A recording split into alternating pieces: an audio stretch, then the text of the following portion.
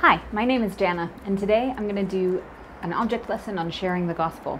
For this object lesson, you'll need some dish detergent, some milk, a cotton swab, food coloring, a small dish, and a plate. I'm going to pour some milk on this plate. The plate of milk represents the world. It's plain. It's waiting for some excitement, some good news. And we've been called by Christ to go out and be the people that share the good news of Christ, that share what Jesus has done for us on the cross.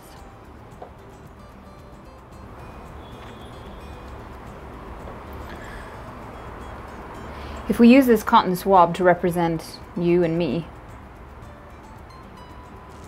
we then might go and,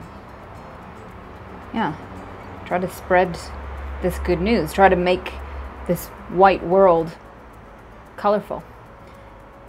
But actually we've got to move around quite a bit. It's a little bit of hard work.